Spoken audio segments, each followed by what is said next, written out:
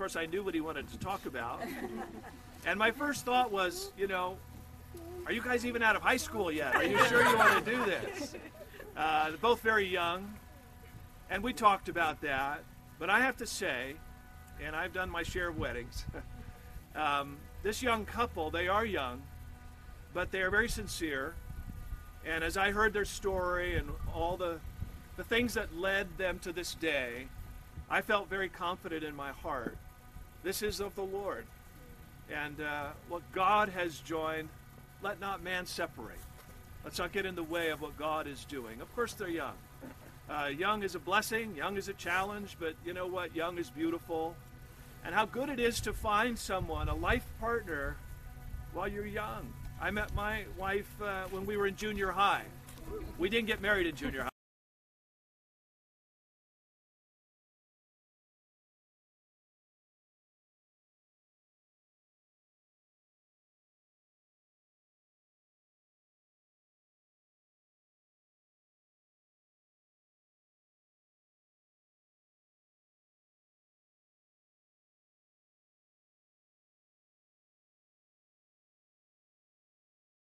But we met in junior high. But what a blessing to be able to live their life together as a married couple. There'll be challenges, there'll be ups and downs like marriage brings and life brings. But I'm particularly honored and blessed to be a part of this service for them. As I said, I've just been able to watch them as a wonderful couple in our church. The proposal itself was something of a night of fireworks, literally. The 4th of July Rose Bowl fireworks show is where it happened. Their name was up in lights. He proposed, she said yes, and here we are today. I want to speak to them, and then I want to just a few more remarks to you as the guests here today. But the Bible talks very specifically about roles for husbands and wives, how to conduct ourselves, how to treat one another. And these will be familiar thoughts for many, and even for Nathaniel and Jacqueline. We've gone over these passages, but I want to call it to attention today. Something about a public witnessing of all that we can talk about today just helps commemorate and memorialize this commitment. Nathaniel, the Scripture calls husbands to love our wives in the same way that Christ loves his church. Now that's a high calling, because we know that Jesus gave his life at the cross for his church. He laid his life down. Jesus did not come to be served. He came to serve. So as you come to your marriage, you come with a heart like Jesus, wanting to serve and to care for your new wife in the way that Jesus cares for his church. In Ephesians, there are some words that are used to describe how we should care for our bride. We are to nourish and cherish. Nourish, that speaks of provision, that speaks of taking care of the needs, making sure that all that she needs to thrive and to be healthy and to live her life, that you're there to help provide that. That's nourishing. Cherishing speaks of value, speaks of making her significant in your life, like a prized possession, something very precious. And so you cherish and you nourish.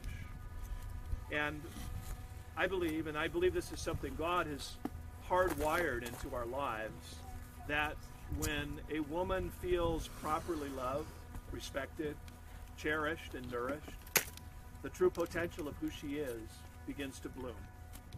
And so, as you want your wife to bloom, remember, part of the responsibility is in your hand.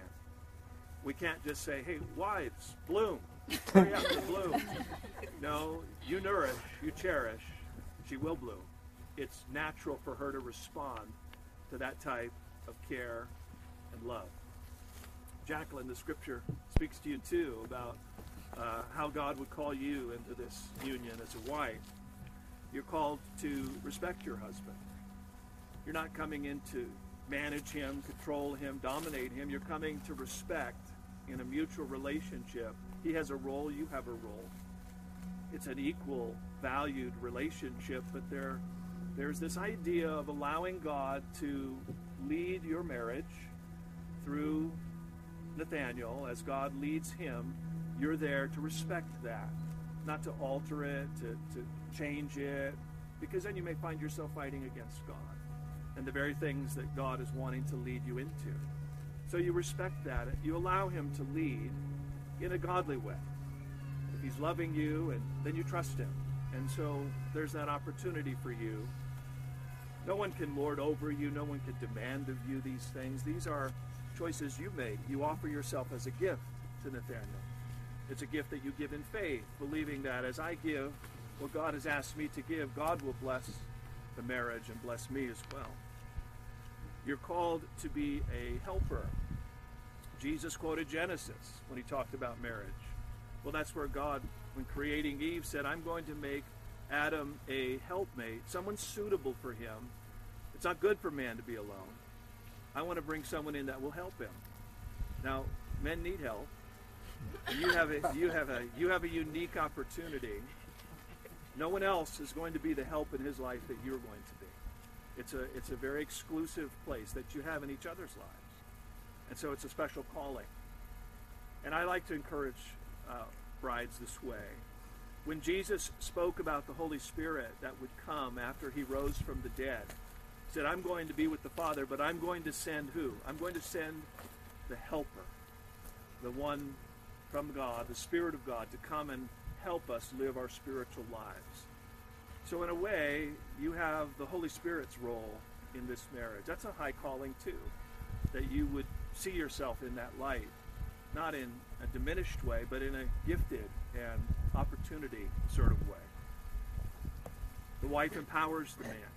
In the same way that you will bloom as your husband loves and cherishes you, your husband will bloom as he feels you at that side, that respectful helper that's on his team. That's wind in his sails.